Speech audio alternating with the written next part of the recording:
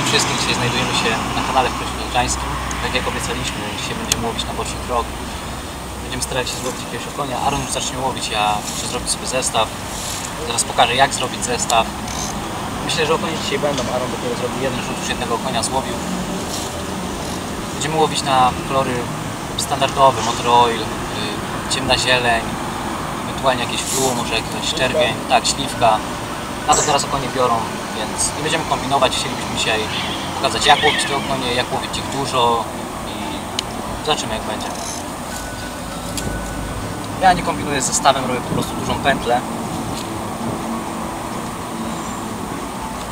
Dużą pętlę na żyłce, którą zaciskam podwójnie, po to, aby nie miał potem problemu z bocznym trokiem, żeby przypadkiem tak, żeby ołów na przykład nie poleciał przy rzucie, albo żeby boczny trok się nie rozwiązał na rybie, bo no, potem po co sprawiać sobie przykrość.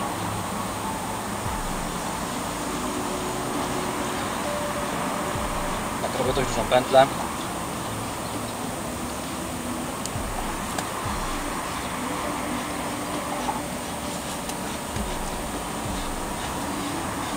Mniej więcej takiej wielkości, ona jest dość spora. Ja wolę ogólnie dłuższy trok, ponieważ konie tak się nie boją i jest jednak więcej brań zdecydowanie. Mocniejsze. Tak, tak. Mocniejsze są brania, takie bardziej zdecydowane na takim troku. Do ołowiu zostawiam około 25-30 cm. Do żyłki około 80 cm, może metra w tym momencie. Ołowie, jakie używamy, są siódemki. Tutaj na tą wodę raczej nie potrzebujemy ani cięższych, ani lżejszych, bo lżejsze lecą za blisko, a cięższe tak jakby ograniczają nam brania. Ołów wiąże zwykłym sposobem na ósemkę, nie jakimś wymyślnym.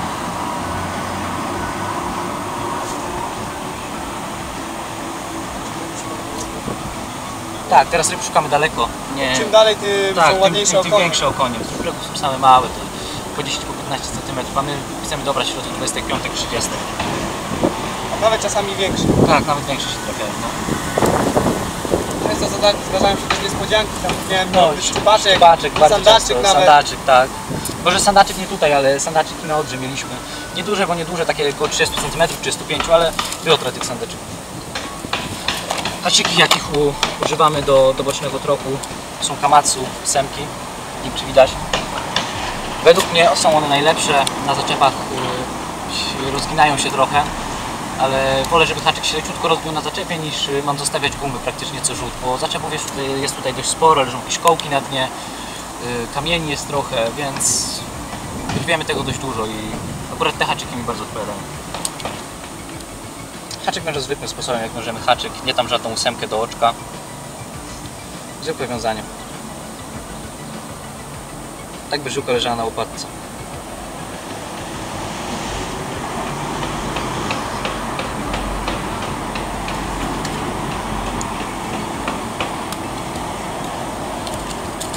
Tak, jeśli boczny trok już mamy gotowy, wygląda to tak o, mniej więcej.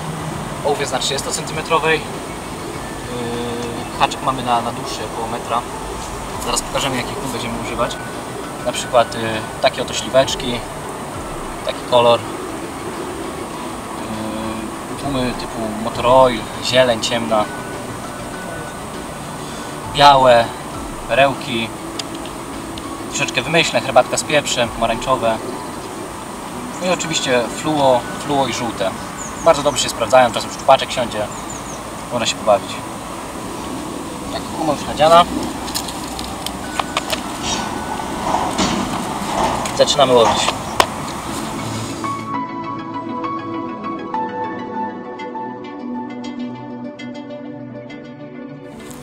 Żyłki, jakich używamy do bocznego troku, są cienkie ze względu na to, że teraz mamy późną jesień. Jest październik, już jest zimniej i ta ryba nie reaguje tak, jak reaguje na wiosnę. Ja używam 14, Aaron ma chyba 16, tak? Tak, mam 16 i nawet myślimy, żeby zejść niżej, jeszcze niżej, na tą 12. Ale póki biorą, na razie nie będziemy schodzić. Jak nie było brań, to dopiero będziemy wtedy kombinować z cięższymi żółtami. Ja prowadzę boczny trok jednostajnym tempem. Brania są dość mocne. widać od razu, że człowieka zaczyna pulsować, ewentualnie jedno wstępnięcie mocniejsze. Tak. Strasznie ciepło, mamy końcówkę października, a pogoda jest no, rewelacyjna. Jest cieplutko, teraz jest no, ponad 15 stopni chyba będzie. Około 20. Około 20 nawet, no. Wczoraj też mówiliśmy, że jest 12, to znaczy, że jest 16.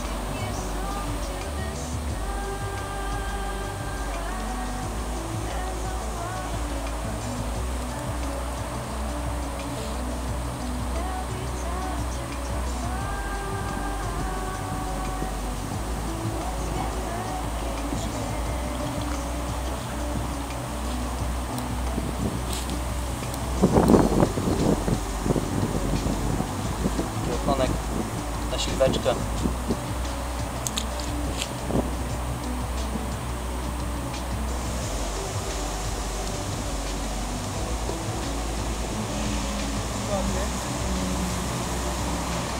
O, ja też mam. To wleci.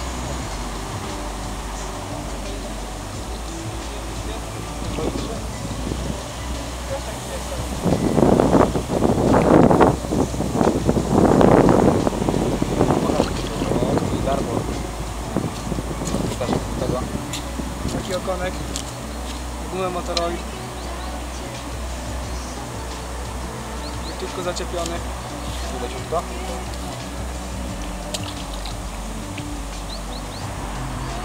Był troszeczkę mniejszy.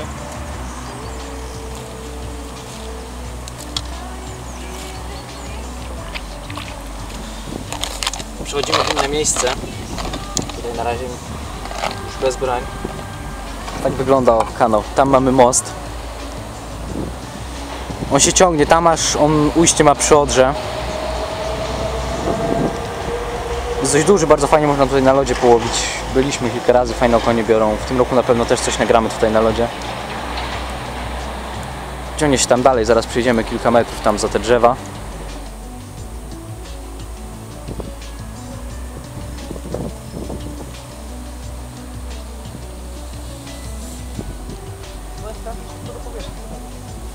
No.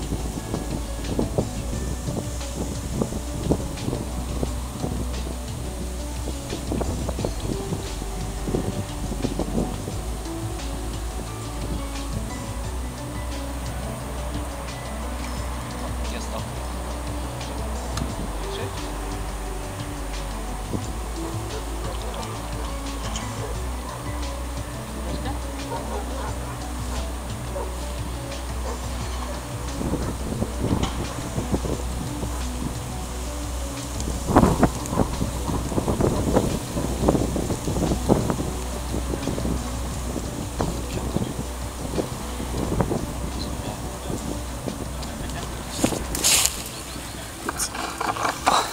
Skończyliśmy łowienie już tutaj w tym miejscu, teraz przenosimy się kawałek dalej, tam widzieliśmy, że nasz kolega siedzi, ale to tam za chwilę dojdziemy. Idziemy zobaczyć, zapytamy się.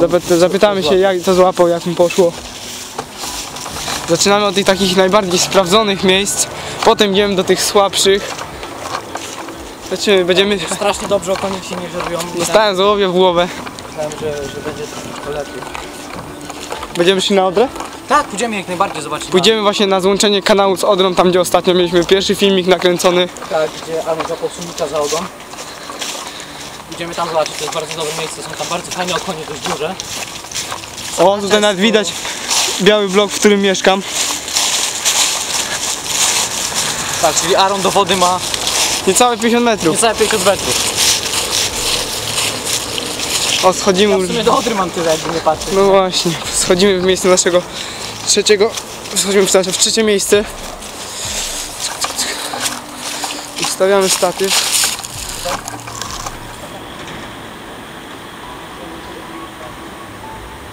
Chyba? Co? Aron ma okonka kolejnego. Ten większy mi troszeczkę spadł. Tak, szkoda, że spadł. Fajny okoń był. Też nie będziesz taki malutki, około 20 cm. Idzie w jedną stronę do brzegu, nie? Okoń? No, fajny.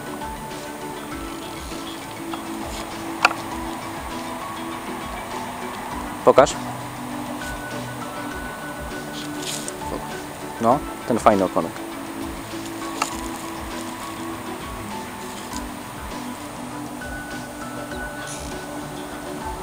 O, mamy okonia. Co mówisz, że mały? Nie będzie większy.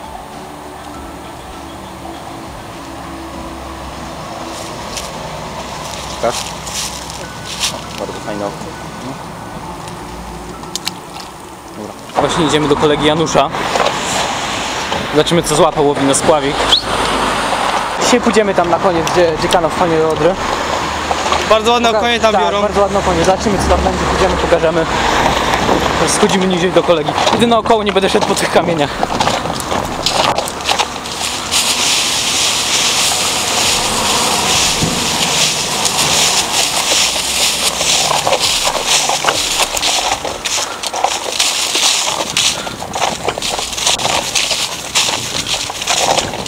Cześć Janusz. Co no złapałeś? Parę płotek. O, ładne płotki? Mógłbyś nam je zaprezentować? Nie no, już nie będziemy mu kazali siatki wyciągać, ale ładne płotki? Pokażesz? No Janusz, to fajne. Co tam masz? Jadzika? Płoć taką ładną, tak? No. Podnieś się Janusz, pokaż do kamery taką piękną płoć. 80? No, z 80. No, z 80. Mamy wagę, zważymy. O, mamy wagę właśnie, zważymy płotkę. Podnieś Janusz, pokaż do kamery. Piękna płoć. Jesienna płoć. Tak, jesienna płoć. Pokaż Janusz tu. Ładna? Tak, bardzo ładna płoć. Piękna Janusz, czekaj. Mamy wagę, zważymy. No nie wyjadaj Januszowi kukurydzy. Hej! No. Czekaj. Weźmiesz, zważysz? Ja będę trzymał ten. Zaczep. Ale piękna płoć, Janusz.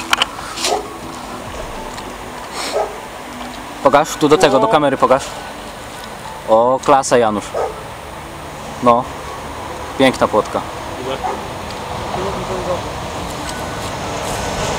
I co, i kilka mniejszych jeszcze? Nie no, ta fajna, fajna. Mamy kilka okoni, ale same małe. Daj wagę, ja do kieszeni pan. My kilka okoni, ale same małe. Oczywiście płoć wróci do wody. No Janusz też wypuszcza wszystkie ryby. My nigdy nie bierzemy ryb, bo to szkoda. W naszych wodach jest bardzo mało i tego wszystkiego strasznie jest po prostu w Krośnie. Jest tyle kłusowników. Mogę pokazać bliżej. Tam. O. Kłusownik number 1 w Krośnie. Taki sprawa tempu. Tak. Wszystko do domu i to jeszcze bez karty. No ale cóż, nie? Znajdujemy się na placu w Krośnie Odrzańskim. Dawaj Aron, dawaj. Przechodzimy. Idziemy teraz w stronę kanału, w stronę Odry. Będziemy łowić teraz na kanale. Przy samej Odrze, jak wpada. Jezu, jak głośno. Od nas mesa. Tak, nóż. Musi być. Właśnie przed chwilą Aron z domu wziął drugą kartę pamięci, ponieważ na tamtym mamy tylko 16 minut nagrywania. I nie wiadomo, czy nam wystarczy. Zaraz jeszcze na kanałowej spróbujemy coś złowić. Ostatnio byliśmy, nie było nic, byliśmy kilka dni wcześniej, było dużo okoni. Zobaczymy, jak będzie teraz. Jesteśmy już w połowie drogi, znaczy już prawie przy końcu ujścia na główkę kanałową. Zaraz zobaczymy, czy główka będzie Tak, wolna. czy będzie wolna, bo tu bardzo zajmowana. Tak, bardzo często zajmowana jest, bardzo dużo wędkarzy i ciężko jest kiedykolwiek wejść, no. Stoi już ktoś samochodem. Ale to nie na kanałową, to jest na główkę przytnij. Mówisz? Zobaczymy, oby była wolna. Jak nie będzie wolne, to Tak, to na cyfru staniemy i... na samym włączeniu kanału. Tak, do Odry. pokażemy tą główkę dokładnie. Najwyżej innym razem przyjdziemy tutaj.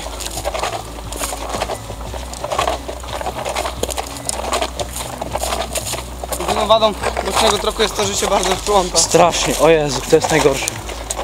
Widzimy, ktoś siedzi, na ryby przyjechał. Żeby kanałowa była wolna.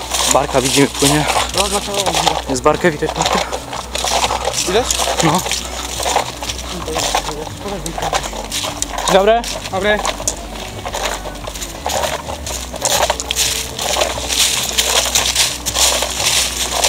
Cypel wolny? Powolny, nie? Musimy kanałową. Widzimy, barka płynie.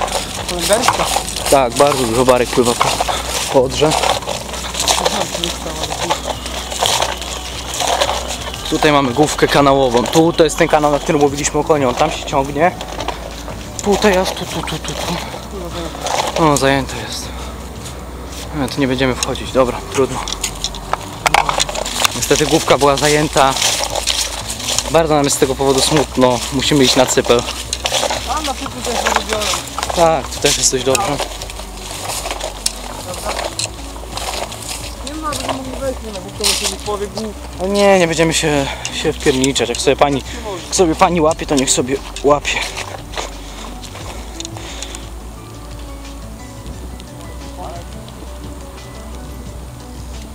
Jest jakiś rozmiarów gigantycznych. U nas bardzo daleko jest nam proszę. Małe.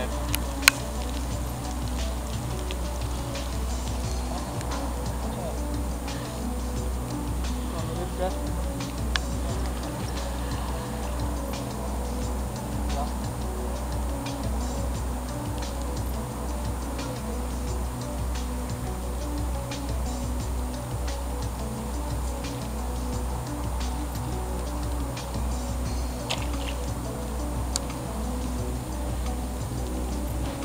Ale siadnie, ale piękna ryba była. No, tak,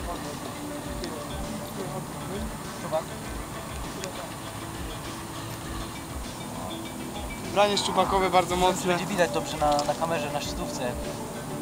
Było siadnięcie bardzo mocne szczupakowe. Zresztą widać, o, tutaj. Nie ma przynęty. O, tak była, proszę. Zobaczymy nożyczki, to wyjmiemy jak. Nie płynnie całą. Nie ma szans praktycznie. Zdarzają się przypadki, że się wyciągnie.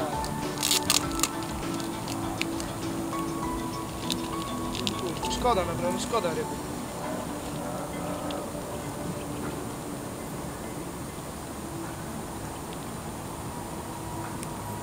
I na gumę motoroi.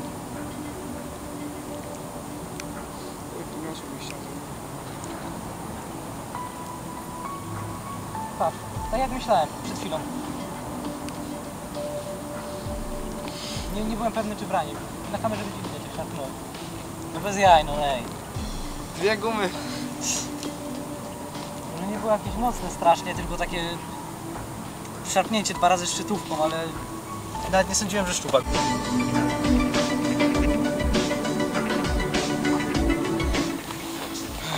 Niestety mamy mało baterii, byśmy musieli już kończyć. Złapaliśmy jeszcze kilka okoni. Teraz jesteśmy jeszcze na kanale, jesteśmy między mostem a ujściem. Boczny trok nagramy na pewno jeszcze raz w tym roku, przynajmniej raz, byśmy chcieli spróbować nagrać. No, do następnego razu. Do zobaczenia. Do zobaczenia.